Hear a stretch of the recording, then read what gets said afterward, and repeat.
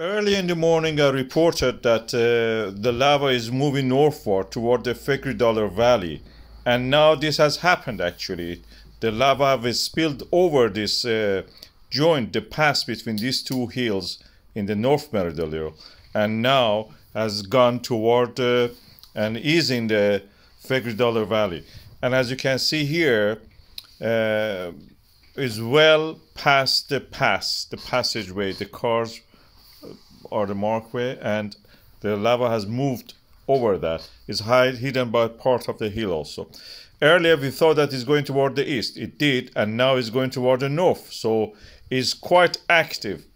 And because we are not stopping it by any means, it may eventually flow toward where the Kilier volcano is located.